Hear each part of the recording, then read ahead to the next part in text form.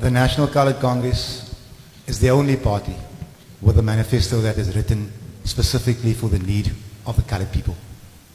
It is a very simple manifesto. It's the shortest one in the country. It speaks directly to our needs.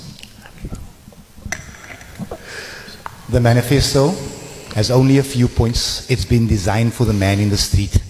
You see, as a party that is almost new, we are as frustrated as the general populace with regards to manifestos and manifesto launches. They're generally nothing but promises. And with these manifestos come the problem of expectation.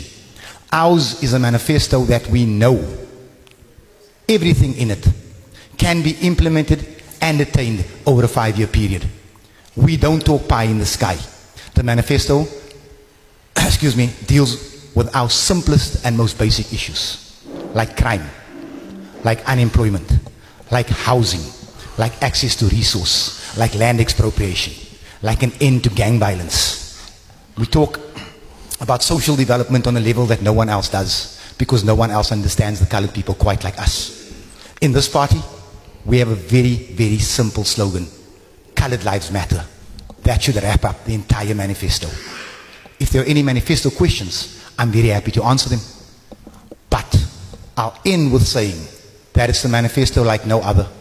I can tell you this: most of the parties sitting to the left of me have had manifesto launches. Let's ask them where are the results. If you want to understand the NCC manifesto, come and look at our work.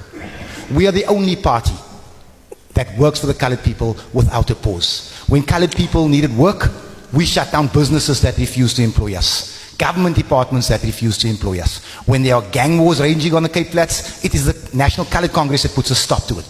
When colored children couldn't get into schools in the Western Cape, it was our members that forced young kids into school. When there's a housing crisis on the Cape Flats and colored people are being overlooked for their housing rights, it is us who shut down the city of Cape Town. This is not a party of talk, no marketing, no gimmicks, all about truth. Let me tell you, we are so hard on corruption that out of the 12 parties sitting here, we are proud to say we are the only party in this country that has our government, the Democratic Alliance, in court on fraud and corruption. Now let me say it again. In 18 years, the Democratic Alliance has never been found to have stolen a cent.